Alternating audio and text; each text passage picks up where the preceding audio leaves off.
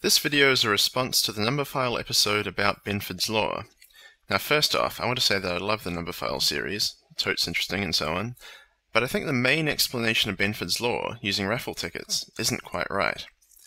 So first, let's just remind ourselves of what Benford's law is about. The idea is that when you take a set of numbers that span many orders of magnitude, like country populations, financial statements, or whatever, and look at how often the first digit of each of these numbers is a 1, or a 2, or a 3, or so on, you'll find that the digit 1 appears far more often than the 1 in 9 chance that you might expect. Here's an example I generated from the sizes of nearly 50,000 files on my computer. And here's the expected distribution given by Benford's law, and its formula. As you can see, it's a pretty good fit. So now for the raffle ticket explanation given in the Numberphile video. The idea goes that if you hold a raffle with 100 numbers, the first digits will be evenly distributed amongst the 9 possible digits, so the digit 1 will appear with a probability of about 11%.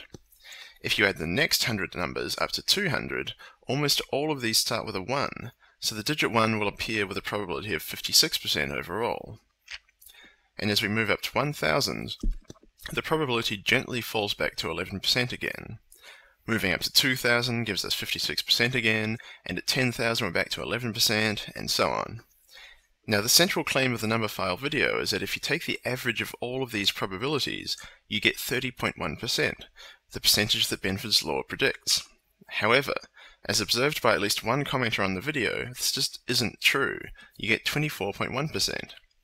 This means that it doesn't explain Benford's law. It's just one example where multiplying different numbers together gives some increase in the occurrence of numbers starting with the digit 1. For me at least, a far more satisfying example is to think about the way the population of a single country increases over time. If the population of the country increases by the same percentage every year, it'll follow an exponential curve, which looks like this. As you can see, the curve gets steeper and steeper over time, and if we draw lines out from the y-axis, you can see that you spend much more time between 1 and 2 than you do in any other of the numbers.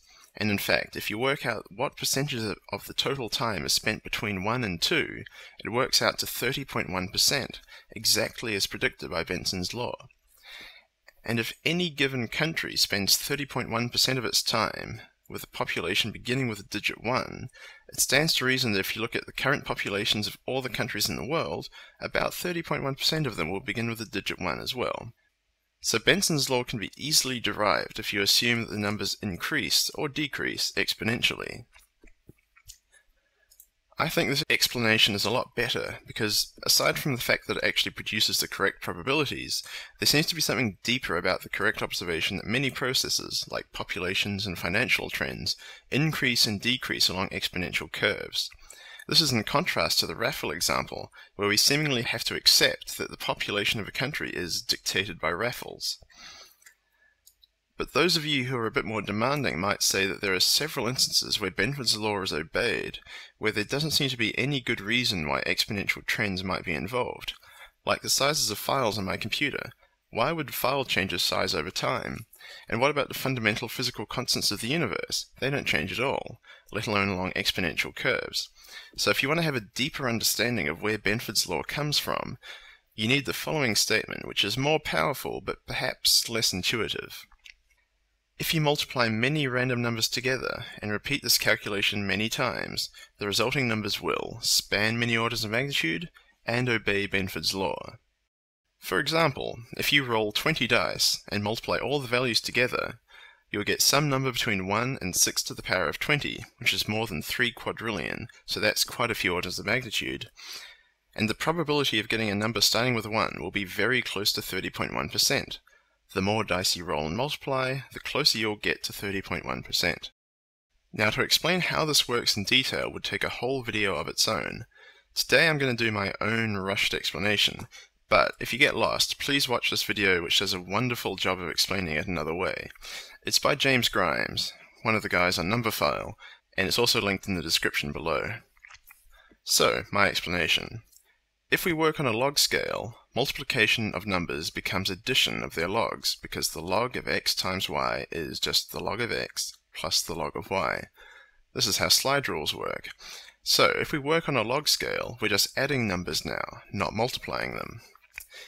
Now, if you take two random distributions and add them together, what you're doing is convoluting the probability density functions of those distributions. Every time you convolute two distributions together, you get something that is wider and smoother than either of the distributions you started with.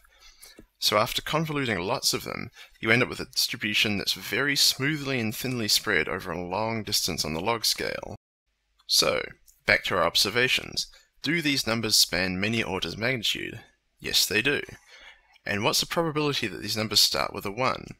Well, we need to see what the area of the curve is between 1 and 2, 10 and 20, 100 and 200, and so on. The width of each of these buckets on the log scale is the distance from log 2 to log 1. This distance is log 2 minus log 1. The probability of a number starting with a 2 is log 3 minus log 2, which is smaller. In fact, because the log function is the inverse of the exponential function, you end up with exactly the same probabilities as the exponential example.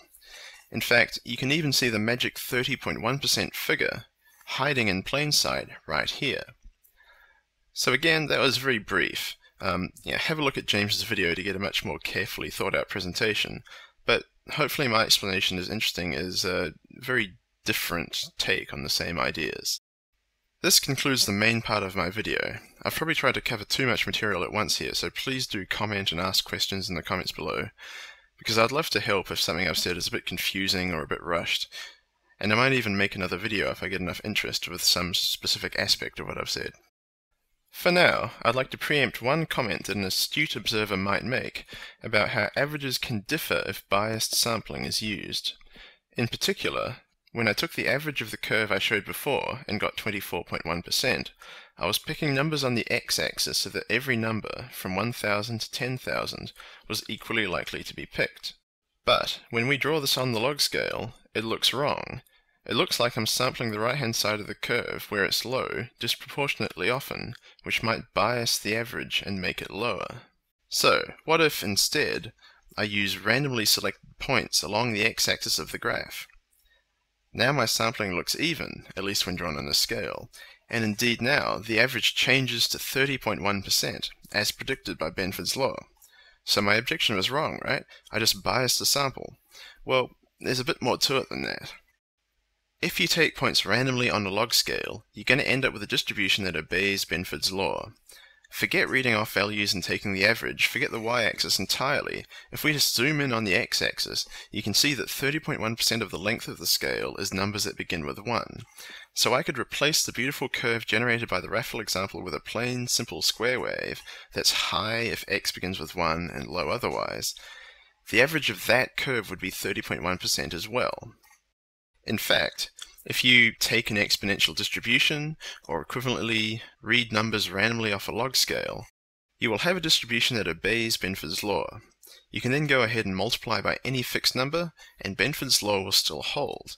You can multiply by any random number distribution, and Benford's law will still hold. In particular, you can multiply by a continuous uniform distribution between 0 and 1, which is equivalent to running a raffle modulo rounding, and Benford's law will still hold. So yes, Benford's law holds when you run raffles with a number of tickets drawn from an exponential distribution, but that's 100% because of the exponential distribution and 0% to do with the raffle. So just like the preponderance of numbers starting with 1 in the times table, I think that the raffle idea just serves as one of a million possible examples of how multiplication drives distributions towards Benford's law, rather than a good explanation of why this happens. Thanks for staying with me through this whole video. I know it's been quite long. Again, please do leave questions in the comments below. I always enjoy answering questions or having a bit of a debate. See you!